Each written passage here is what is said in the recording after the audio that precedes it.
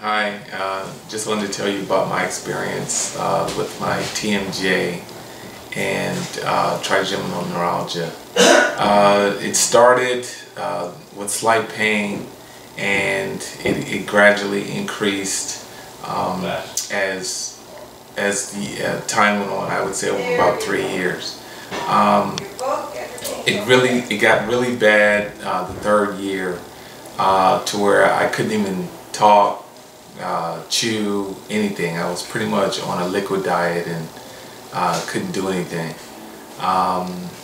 Then I came to see Dr. Demerjian, and he gave me a mouthpiece, and that really started to help me.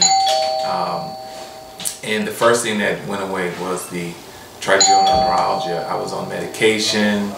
I was on 3 medications actually, just for the trigeminal neuralgia. And after about, I would say about 2 months, the neurologist took me off of the trigeminal neuralgia medication, and so I went kind of cold turkey on the medication. I didn't have anything, and I was just using my mouthpiece.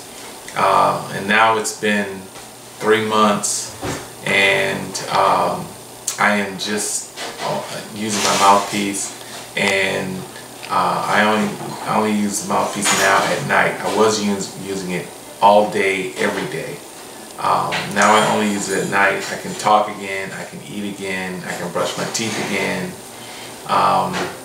and so I'm getting back to normal. I would say 90%, 95% back to normal, where I was in extreme pain before. So.